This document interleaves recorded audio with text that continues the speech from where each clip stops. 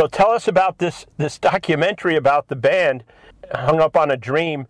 It's going to be playing at the Woodstock Film Festival next weekend. I'm curious what you think people will take from it. When I actually saw the result, I thought it was an absolutely beautiful movie. It's got wonderful pace. It moves from one thing to another. It's fascinating. We seem to still be relating to really quite young people, as well as people that have followed us all the way through.